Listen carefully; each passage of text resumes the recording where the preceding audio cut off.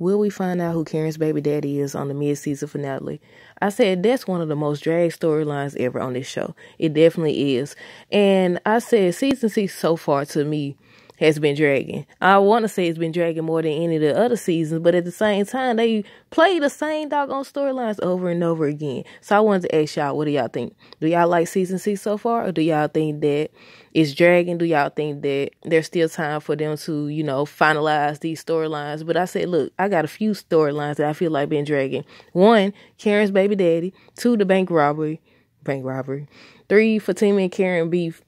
Well, with Fatima and Karen beef, I would say that Fatima is finally giving Karen a dose. I ain't gonna say a dose of her own medicine, but she finally speaking up for herself. Remember when Karen would study come at Fatima like they was just friends, and she went behind her back and she knew that they was involved and all this other stuff, and just was talking sideways to Fatima for a very long time. Well, Fatima done got fed up. But on the preview for the mid-season finale, they on the phone and Karen is saying she gonna shoot her. And I said, now we can't assume that, Karen started all this. Fatima could have threatened her first, and she could have been like, she gonna shoot her too, or whatever. You never know. She could have threatened to do something to her. You never know. We just gotta wait and see the episode. But knowing Karen always doing something, but we just gotta wait and see. Number 4, Gary and Andy. I don't know what they got going on. I really don't know. What happened to, y'all remember Gary's friend? I just thought about that the other day. I was like, Gary's friend, what was his name? The dude, he was in the car with him when I think the whole situation with him squeezing Andy ribs. What was that guy name? I need to go look it up. Preston and Danny. I will say that they finally making progress. So I wouldn't say that's a drag storyline anymore. But at the same time, when they was on that doggone date, they started going back and forth or whatever, and Danny felt some type of way about him not being able to recognize, the error in his ways. With that, I feel like she always makes it about him. And I feel like the same with Fatima and Zach. Fatima and Zach, because, Zach keeps saying he's in therapy. We haven't heard Fatima say she's in therapy. And then we just found out on last week's episode that Fatima paid the manager to, view the footage of Karen and Zach and everything. So it's like, that's what they call insecure. But at the same time, he hasn't given her a reason to trust him, I would say. He's been doing a whole lot of stuff. But yeah, Preston and Danny have been making progress, I would say, for now. But I don't know yet, because I still feel like she thinks it's all about her, and he allowing her to think that. He isn't calling her on her mess to me. And until he actually speaks up for himself and say, what about you? What about what you been doing? How you been acting? All these men you been running around with, and you not communicating your feelings for me and all that stuff. When is he going to hold her accountable? Calvin and Sabrina. I feel like I forgot some people, some situations, some storylines. But Calvin and Sabrina. I said, y'all remember Pam was telling, I think it was this episode, Wednesday's episode, where Pam was telling Aaron that that's not going to make her, why I didn't write Karen and Aaron? Let me write that down. Hold on. But y'all remember when Pam was telling Aaron that that's not going to make her want you? I said she need to tell Calvin that too, because Sabrina seemed like she don't want him either. At first, I still say, I feel like she's confused because of his choices and what he's into and everything. So she's not comfortable with it. And if you ain't comfortable with it, then that is what it is. But for you to, y'all sit up here, kids, y'all sit together, you come run whenever she needs you and all this stuff. Just like Aaron does. And I'm about to do a whole nother video. I don't know which one gonna go up first.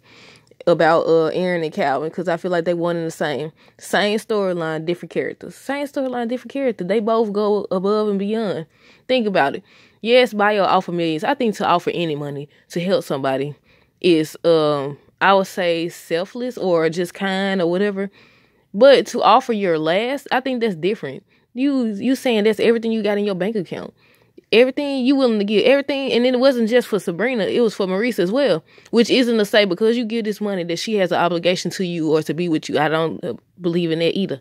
But it's like, it's something to be said. You was willing to give everything you got in your savings account to help her and Maurice. Man.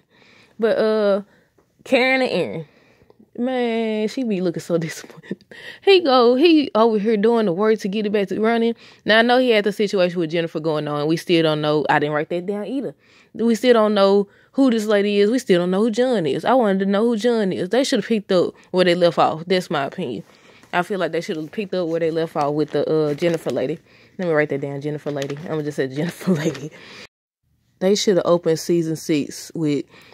They actually did open it with, when Maurice and Q got into it, when they got into it and everything. But I feel like the next scene should have been, instead of the girls meeting up with Danny, well, they did. I just thought about it. They was at Danny's house and everything. But still, like, I feel like they should have followed up later. I know Aaron and Karen had talked about Jennifer, but they should have explained who John was. They should have explained, gave some background information to what. I don't know if they saving it for the second half of this season or next season, but I feel like when you introduce certain storylines, you should follow up with it at least. But yeah, Karen's baby daddy. Now, I had been saying, I was like, yeah, she definitely, I know a lot of fans were saying the same thing, that she's delusional. For you to sit up here and push a doggone envelope with a blank sheet of paper on him and say, pick it up, why won't you pick it up? And all this stuff. I would say you is delusional. Cause what if he would have picked it up? But then they followed up the next episode and was like, they said that she was on the phone with her doctor and was like, she thinks she left her copy. She thinks she left her copy, and she never said the other results. I don't know what she talking about, but she said and they didn't specify either. Why wouldn't you specify? They didn't say, what copy or what she left. And I'm assuming it's a DNA test result. So did she see it beforehand? Like, did she actually know that it is Zach's baby? Did that test confirm it? And she just left her copy?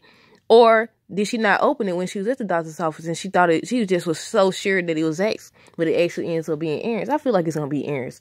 I feel like she going to lie like it's Zach's, but I feel like it's going to be Aaron's, but we don't know. I think the most drama would be if it actually was Zach's, because that's what they like on here. Drama. So I was like, I don't know. What y'all think? Do y'all think it's going to be Zach's or Aaron's? But I've been saying, if it had been Zach's, wouldn't she been screaming from the mountaintops and everything? I mean, technically she started when they all was at her place.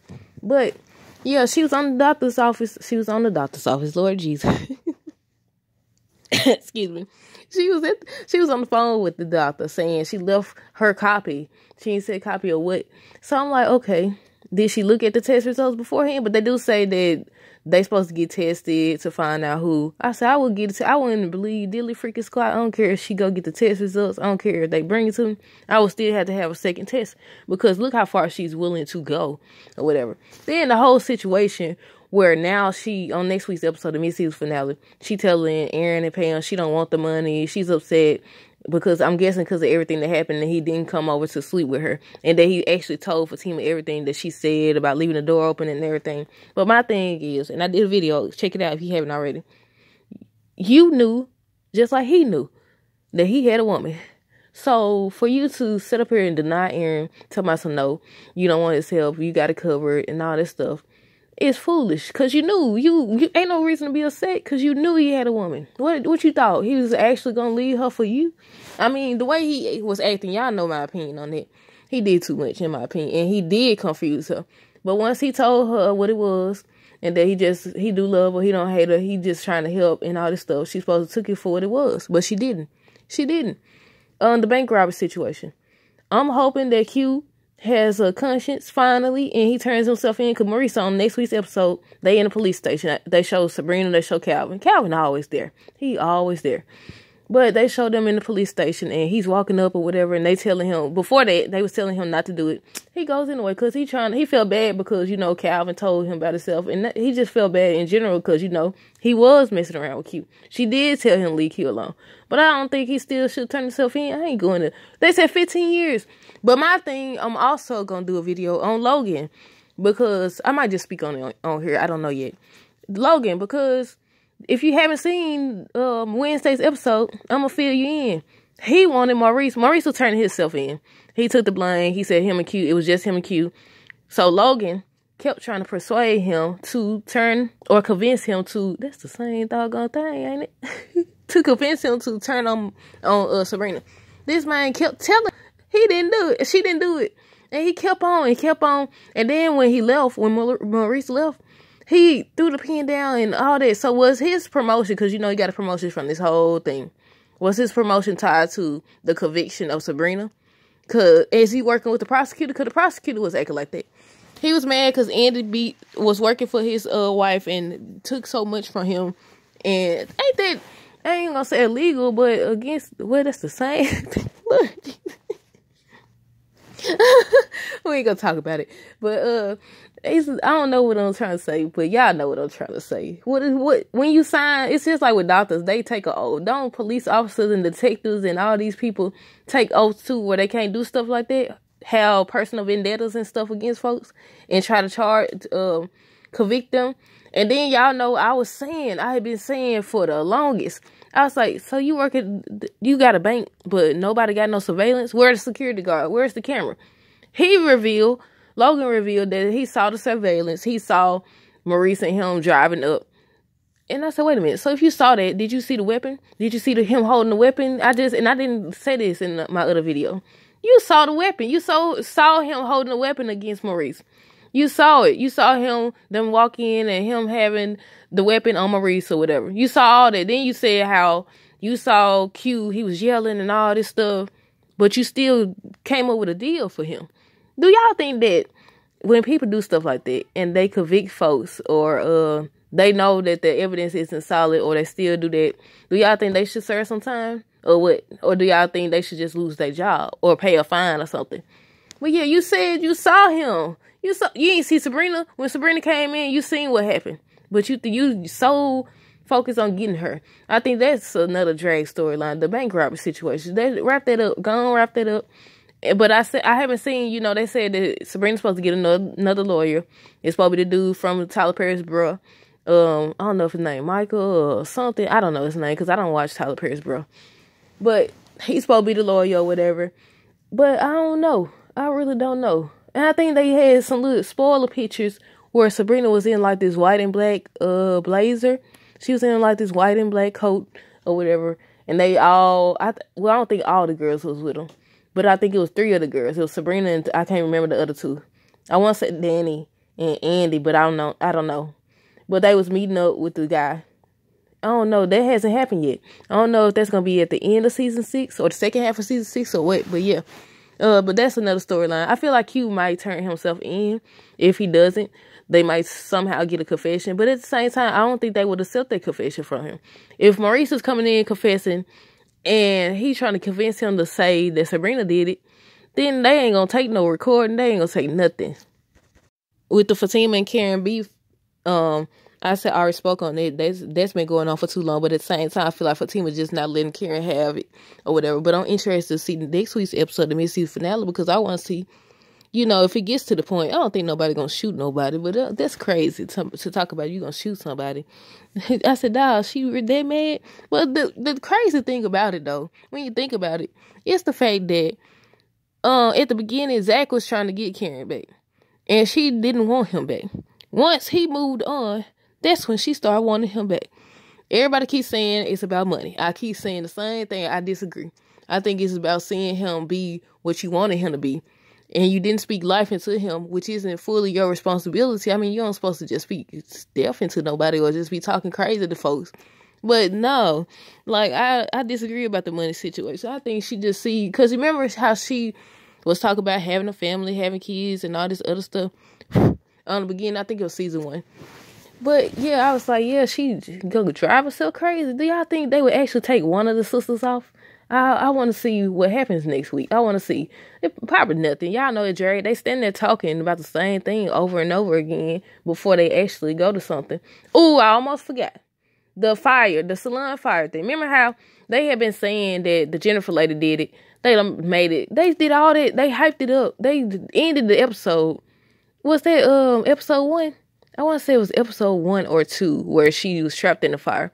But they ended the doggone episode with her laying in the fire. Why wouldn't you pick up where you left off? Like, that's crazy. Because first of all, her hand was, like you said it, her hand was too close to that doggone fire. She should have been caught on fire. Her hand or something, she should have had some bruises or something. She come walking up. Come on now. Now, I mean, that was crazy how she walked up there. It was unexpected, but it was interesting to see. But at the same time, like, come on, you could have did a flashback to show her coming out the fire or the dude helping her or whatever. They said that Marie's supposed to get a new boo this season. Is that gonna be the guy that saves Sabrina or what? Like, I don't know. But yeah, I was like, why wouldn't you go back? And then they had like 3 or 4 episodes. I'll say 3 at most. where's Karen? Where's Karen? Where's Karen? She's in there, and all that stuff. Only for them not to show her in there. Like, the way she walked up was crazy. If you go back and look at it, it was interesting. I ain't gonna say interesting. Why I keep saying interesting? But, I would say I liked it, but at the same time, like, dawg, I wanted to see her in the fire try to get out. Somebody bust through to help. Ooh, what if Zach would have did it? What if Zach found out about it and he got there in time? Or he was coming to talk to her about signing the papers and he saves her. I said she definitely would have been stuck on him then. But yeah, excuse me. Yeah, I was like, man, I almost forgot about that. And that reminds me of the other times where it was like the credit card situation. That with the fire situation, they built up hype about that. They kept on like making it seem like, oh, it's like she gone. We knew she wasn't gone because she was in the trailer. She was sitting on the couch. I had already seen all of that, so I knew she was gonna be alive. But dog, built up so much hype about that. Then the credit card situation, it was just some random customer. Then the photo, it was just some random customer. Look, well, it was a friend of what's her name, Angela's, who knew that Fatima would want to know. We didn't find out nothing about why all this hype. And with Tamara and Hayden, you know, Fatima said she was done with the situation because it's not right what she trying to do, take everything and all that stuff. And I was like, okay, I knew she wanted him to drop Heather. That's what she wanted Tamara to do. But at the same time, why didn't she tell Tamara, okay, we done afterwards? She didn't. So what did she want her to do? Like, I'm confused. Because now Tamara, she left Hayden because he said he wanted the annulment and everything. And I said, I don't know. They said, I don't think she signed it, though. She got to sign it. I think they said she has to sign it within 30 days. She's trying to disappear into day 31. She's trying to disappear into that so she could get all his money or get half of his money. That's what she's trying to do. But I was like, at least Hayden was distracted because you know how long he was focused on Fatima and Zach. Then on next week's episode, Zach, he's walking up to, you know, Gary and Hayden right there. And I said, leave them alone. Please leave them alone. But, something else. We haven't seen Bio. Now, granted, this is just the mid-season finale. We still got another half. Robin. Oh, I almost forgot. Sorry for yelling, y'all. Robin. Why wouldn't you show Robin? I guess he off the show now. We haven't seen him. It's just like with Paris. Last season, he just popped up out of nowhere. Gave us a flower. She gave him away to the assistant lady, the receptionist, or whoever that lady was. And I was like, they had him pop up, and also he was talking to Robin, and basically Robin was being a butthole to him and everything. And now we haven't seen him again. We haven't seen Robin. Nobody's heard from Robin. What about the millions that they owe Robin?